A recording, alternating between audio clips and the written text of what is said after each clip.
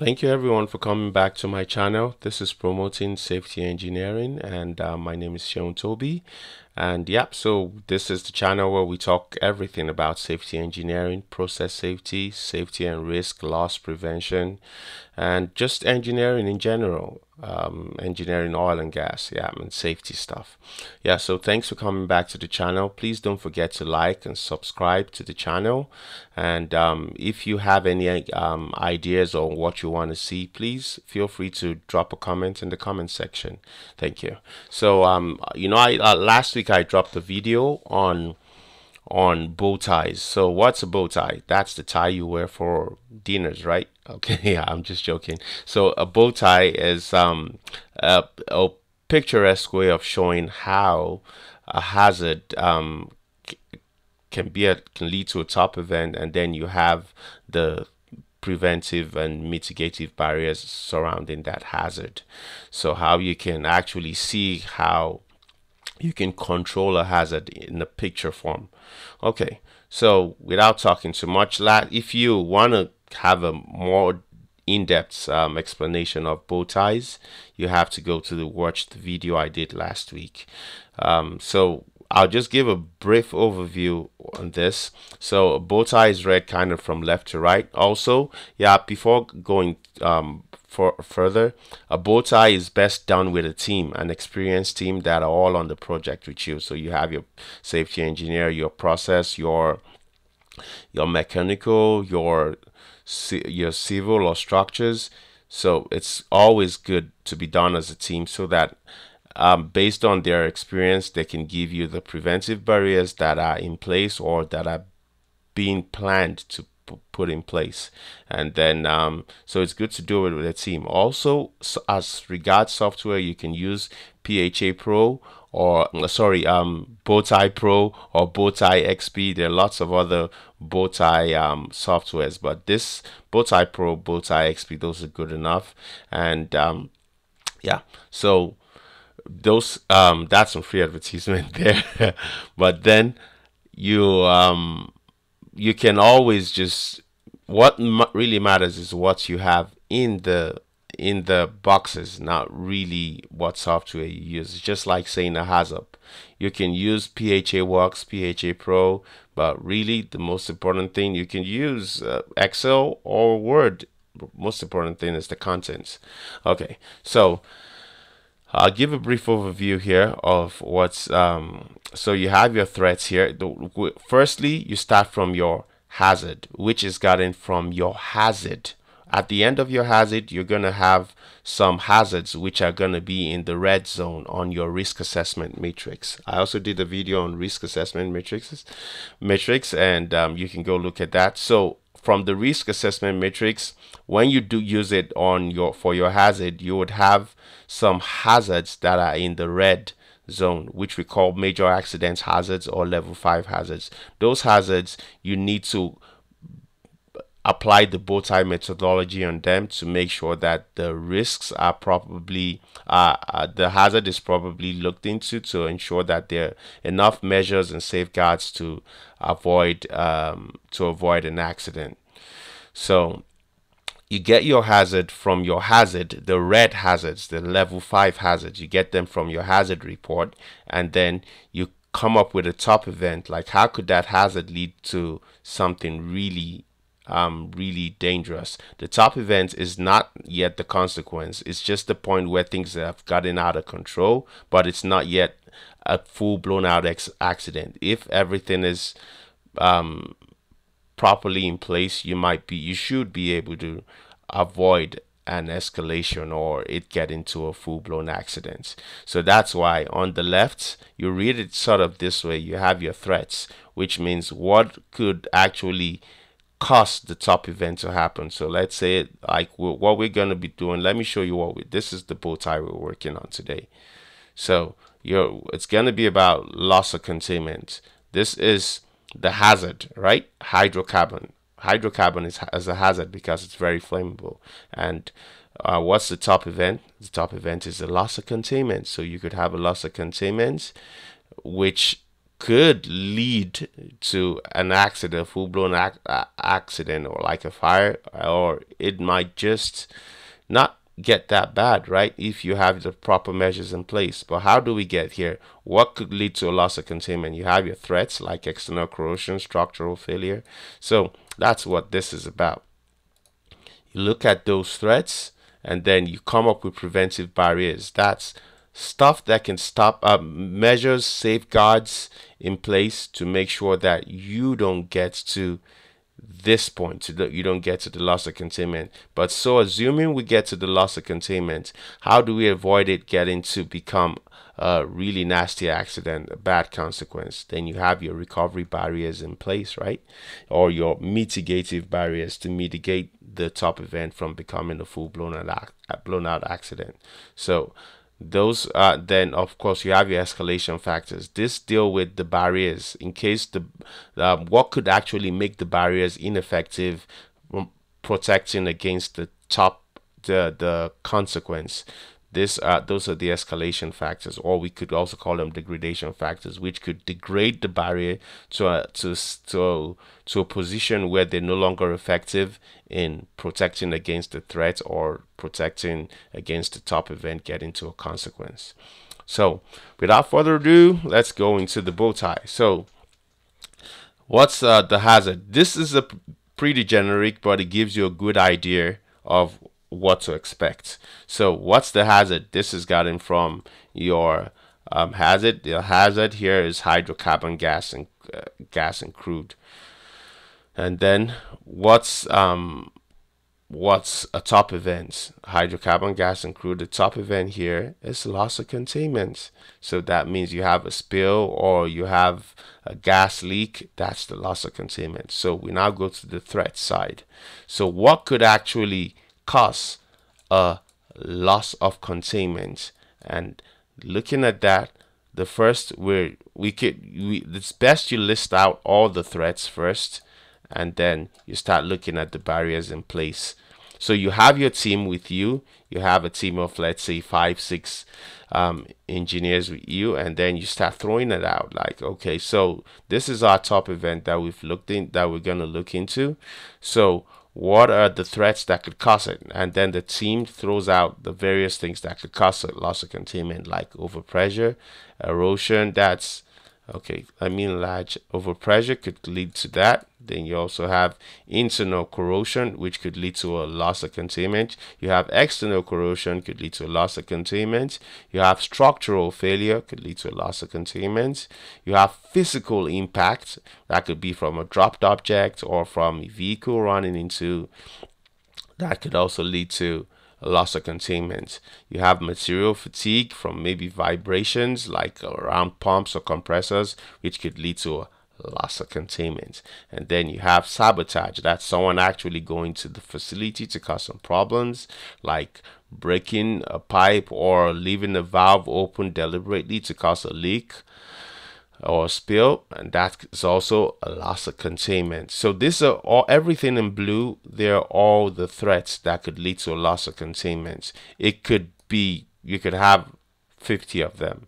It could be really exhaustive, but you want them to be credible. You don't want to be bringing up stuff like bringing up stuff that's not credible, that would not really add much to the workshop.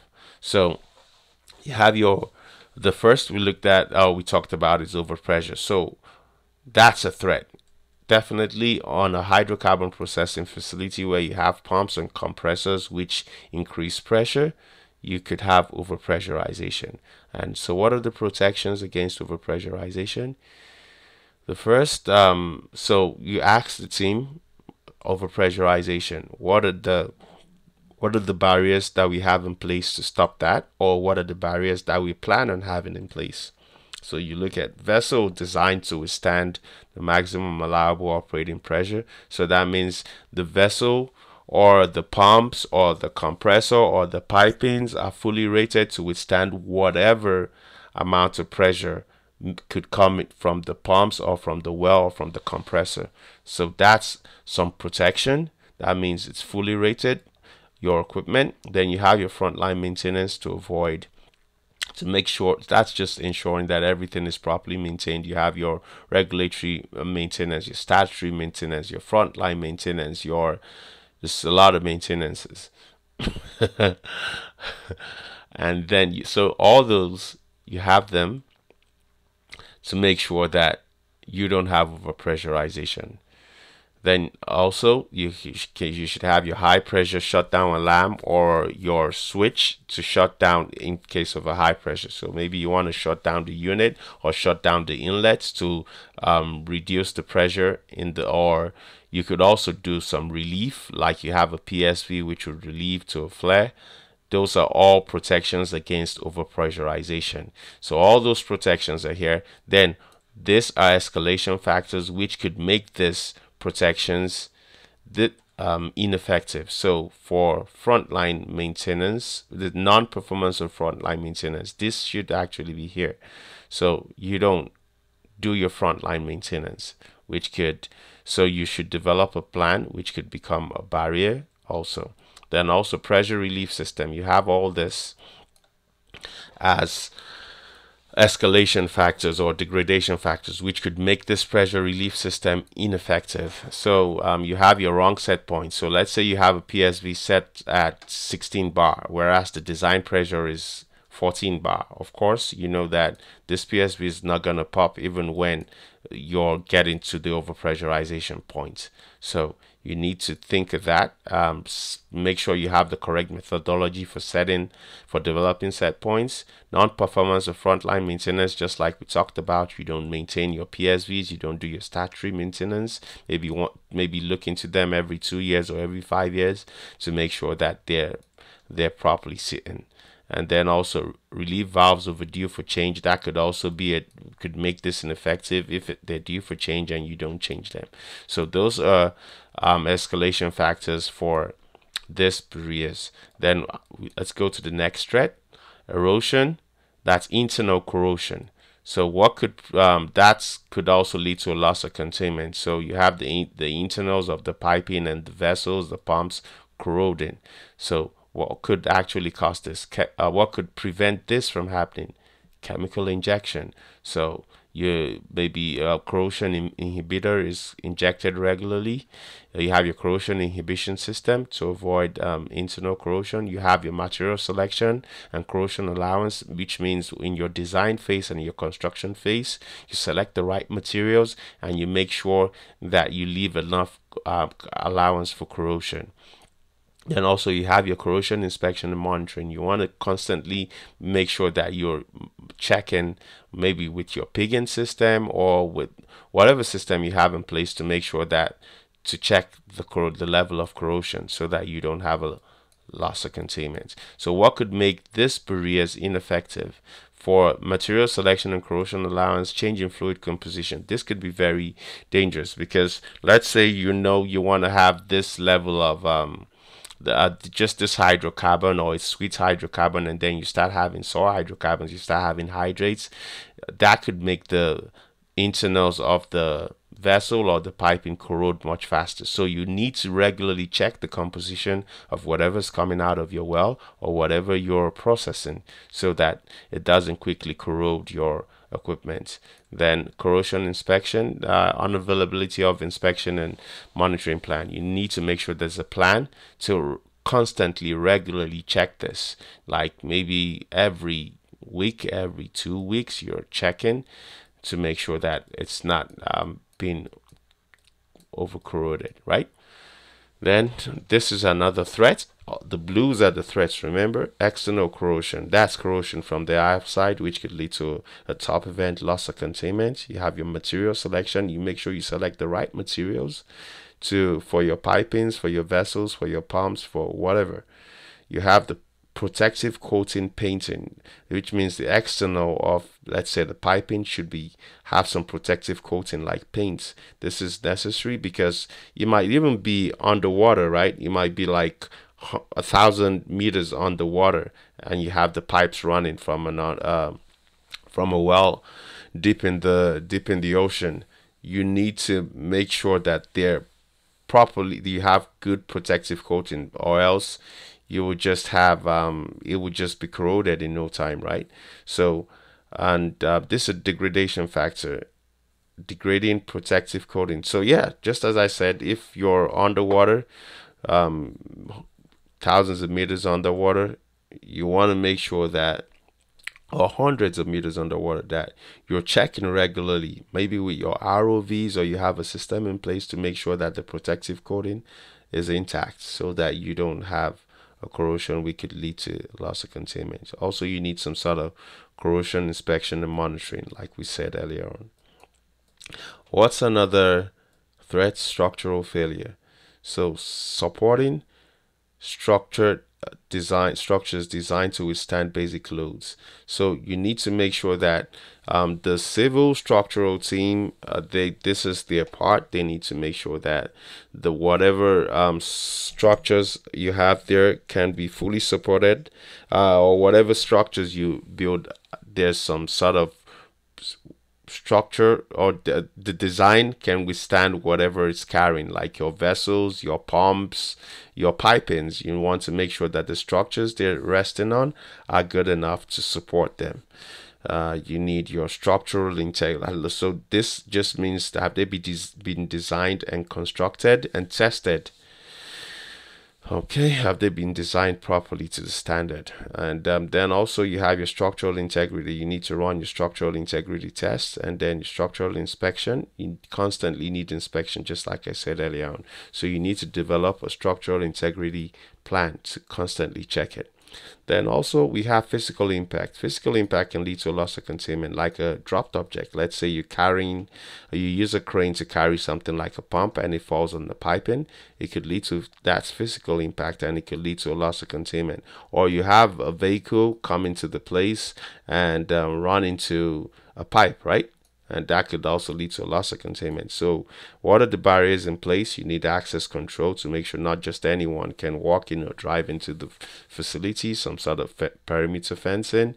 Also, you need effective supervision, which means in all the, like when you're doing lifting stuff, you want to make sure there's proper supervision, or safe systems of work, like your permit to work system, your lifting procedures. You need to make sure that they're all good, to make sure to avoid like a dropped object scenario, right?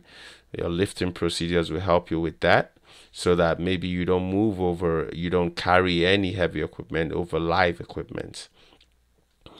So that's really important to have in place, so to avoid physical impact, because that happens and then you have your loss of containment. So those need to be in place. Also, material fatigue. Material fatigue just means that there was some wear and tear over a long period of time. So material equipment designed to withstand fatigue loads. So vibration inspection and monitoring. This is very necessary. You know, when you have compressors, pumps, there's lots of moving parts and lots of vibration, and it could lead to some damage to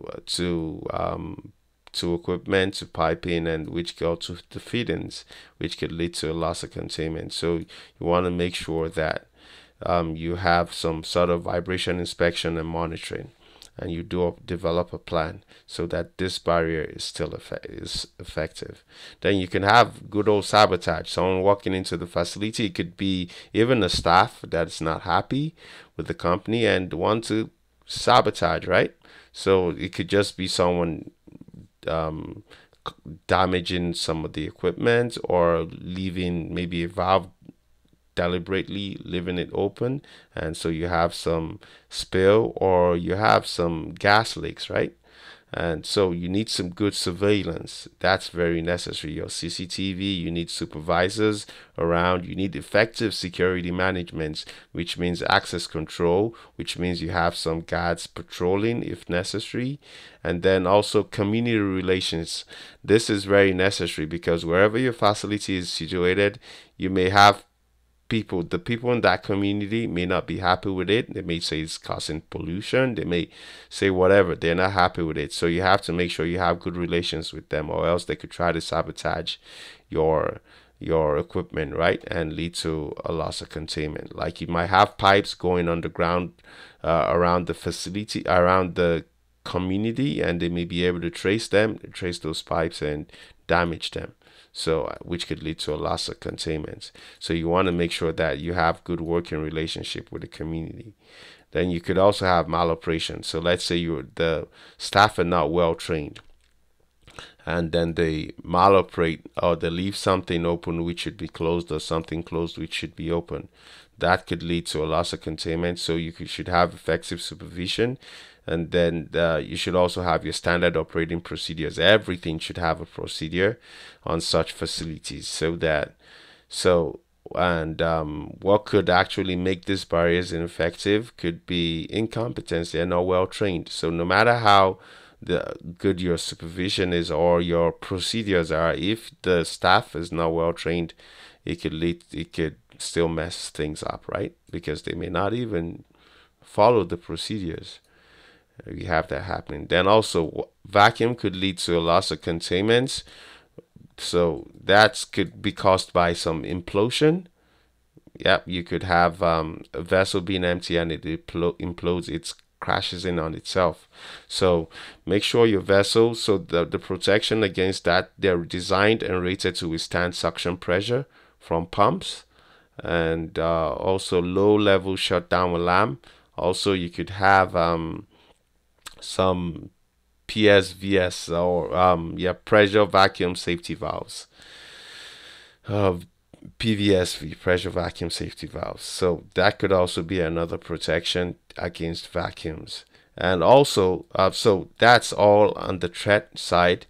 All this, we could have a lot more escalation factors, because we could say this is not well maintained, or we could say the vessel was not designed to withstand, or there was some errors in the design process.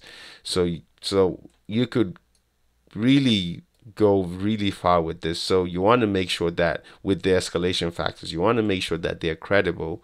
So that's why it's good to have a team, because they can outrightly tell you that maybe everyone's properly trained, or maybe we've done our design, it's top notch, it's state of the art, so we cannot have. So it's something we've already looked into. So you cannot say the vessel was not designed properly, right? For against vacuums, because they know it's been done. They're part of the team that worked on it. So it's good to have a team, because a team that knows a lot about the facility, because you might just be writing a lot of stuff that they already looked into and they're already taken care of. You want to actually capture what matters, not just repetition of stuff. Then, so we finished with the left-hand side, which are the threats and the preventive barriers. So now we go to the part where we say you've had your loss of containment. The hazard is out. The cat is out of the bag, right? So what are you going to do to mitigate it from becoming a fire or a fatality or environmental pollution? So you have to look into that. So right now, also, don't I just want to drop this in here, don't forget to subscribe to the channel, and also like the video, or like my videos. Thanks very much. And if you have any questions or suggestions, please send them. I'll get around to answering them. I'm still going to work on the PNIDs that you want to learn how to read. I'm still going to work on the fast. I'm reading the comments. It's just, time, right? And this is just good old me doing this. Okay, so loss of containment. So we're going to the right hand side of the bow tie, which it means this has already happened. You already have a loss of containment. And so they go to the consequences. So what are the consequences of a loss of containment of crew of hydrocarbons? You ask your team and they will tell you the worst case scenarios are fatalities, injuries, fire, explosion, damage to the asset, right? And then also environmental pollution due to unignited release, either from a gas or from the liquid from the hydrocarbon, like crude oil. You have that spill. So those are the consequences you could have from a loss of containment. So for the fire explosion, these are the mitigative barriers. Everything on the right hand side are mitigative. That means this protects against us getting to this really serious accidents. These are measures and barriers we put in place. We call them preventive barriers or recovery barriers or mitigative barriers or safeguards to ensure that we don't get to this. So the first is life-saving equipment. This could be maybe your fire blanket, or you it's on a, or it could be your medivac or your lifeboats or your lifeboards if you're offshore. So those would could help from leading to a fatality. This could help out. That's why it's called life-saving equipment. Also, you could have your first aid kit. Also, that comes under here. Then also you have your temporary refuge, your muster point. This is necessary on every facility, offshore, onshore, anywhere. You need your muster point where everyone could gather around, and the muster point must be situated in a place that is really safe. So you can have this where you have everyone gather around and you do a head count, and then from there you know how what you're gonna do next. Okay. This is necessary to prevent you have getting to this stage. Then also everything is all necessary, and some might be done or some might already be in the process of being carried out on that facility. Then you have your emergency response. This is sort of like the holy grail. You need this. You need your emergency response system, your emergency response plan, just in so that this is what tells you who's gonna fight the fire, who's gonna talk to the press that something's happening, who's gonna sound the alarm, who's gonna talk to the managers that this is happening, who are the safety coordinators. It's a long document that explains what happens when things get out of control, when there's an emergency. You need this, and you need to everyone should have a reasonable idea of what's in this document, and you need to run drills on it so that no one is caught off guard. Also, you have your visual inspection, people going around, and your shutdown systems. You need those also to avoid. So let's say there's a leak or loss of containment, your shutdown systems would close on detection, and you will close that unit or that facility, shut down the facility to ensure that it doesn't get out of hand. Then also we have another barrier is passive protection, passive fire protection, explosion protection, blast walls, firewalls, buildings situated at safe distances from the fire. All this could be really important. So some sort of fireproofing or blast proof walls where you have really critical equipment, or where you want to have people run into in case of a fire. That's also necessary. Then you have your fire and gas detection system. This is also really necessary. A lot of them are safety critical elements, really safety critical. So your fire and gas detection system, this is your smoke detectors, your gas detectors, your flame detectors, your alarm systems, your MACs, that's manual access call points. All this fall into the fire and gas detections. This automatically detects when there's a fire or there's a leak, and it sets off the alarm, and also could set off your firefighting system, either your monitors or your fire suppression FM 200, or set off your or your sprinklers. Yeah, we could say sprinklers, or your deluge system. You have this, so that's very necessary to fight the fires. Then also you should have your ignition control. You should have done your hazardous area classification, making sure you have the right equipment in the right zones, the right wiring, the right cabling, the right equipment, lights, everything. You need them in the right zones so that they do not become a hazard and cause ignition of whatever loss of containment happens, right? Then also you could have helicopter facilities which help against to protect against this.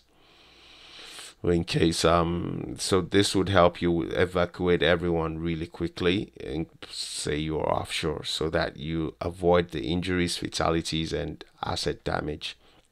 So those are barriers on this, to protect against this. You could put in more barriers.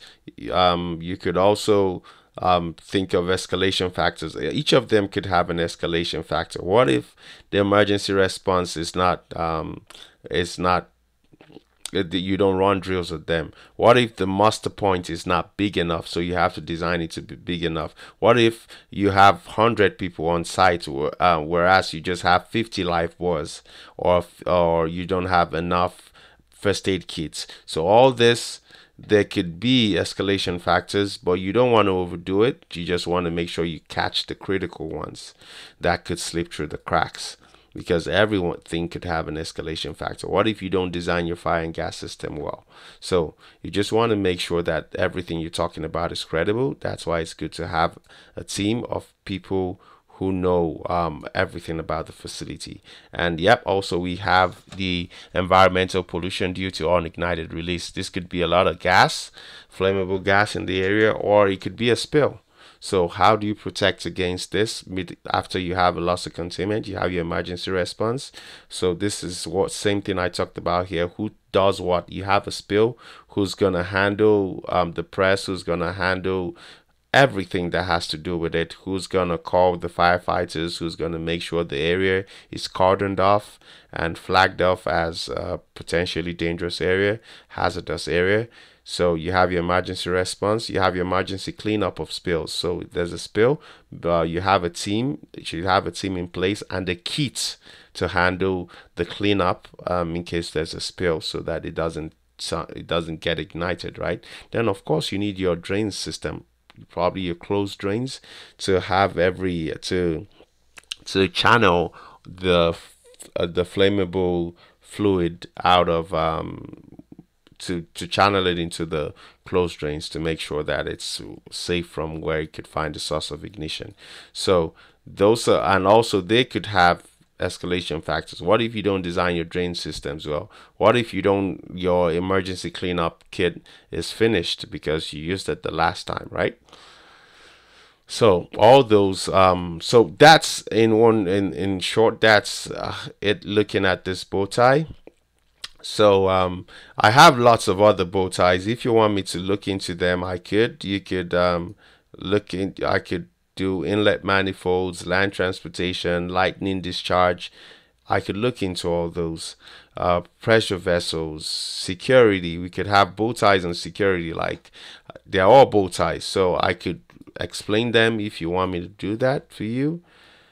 So just drop a comment, and please don't forget to like and subscribe to the channel. Thank you very much everyone for watching. I hope you learned a lot. This is Promoting Safety Engineering and my name is Sean Toby. Thank you very much for watching. Stay safe. Bye bye.